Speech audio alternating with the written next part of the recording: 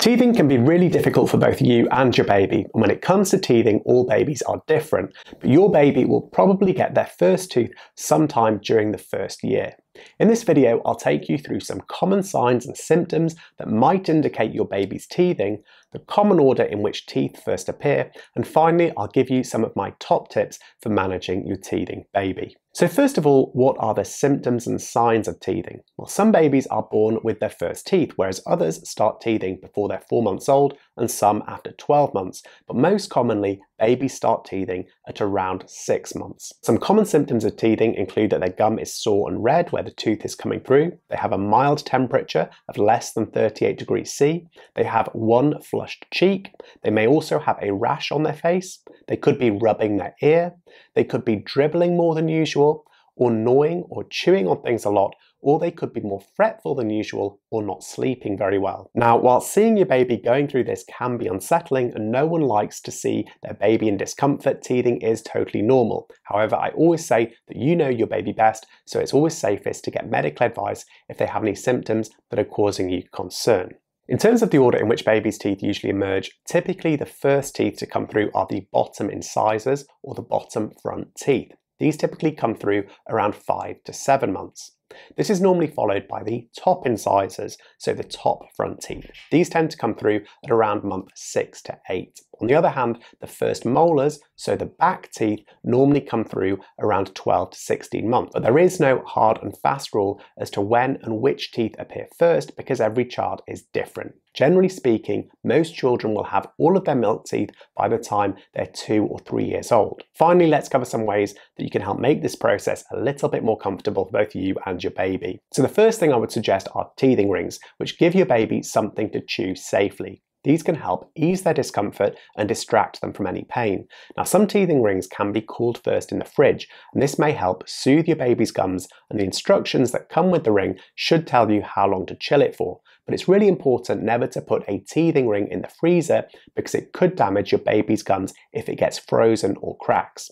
Also, you should never tie a teething ring around your baby's neck because this could be a choking hazard. Now, there are lots of teething toys and rings available on the market, so when choosing one, you might need to try a few to see which your baby prefers. I'd also ask if you've got any personal suggestions for teething rings that your baby's enjoyed. Please share them in the comments section because I think this will really help other mums, dads and carers. Now, one of the signs that your baby is teething is that they start to chew on their fingers, toys or other objects that they can get hold of. So if your baby is 6 months or older, you could consider giving them healthy things to chew on, things like raw fruit and vegetables.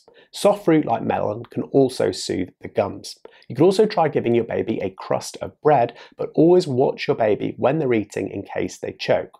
Now, another thing to mention that it's best to avoid rusks because nearly all brands contain some sugar. Now, the third option to discuss are teething gels. Now, I know these are popular in the US, but there's a lack of evidence that teething gels are effective. And it's for this reason that I'd recommend you try non-medicated options like a teething ring first. Now, if you do decide to go ahead and use a gel, make sure you use a teething gel that has been specially designed for young children because general oral pain relief gels are not suitable for babies and young children. If you do decide to choose this option, please do consider speaking to your pharmacist first.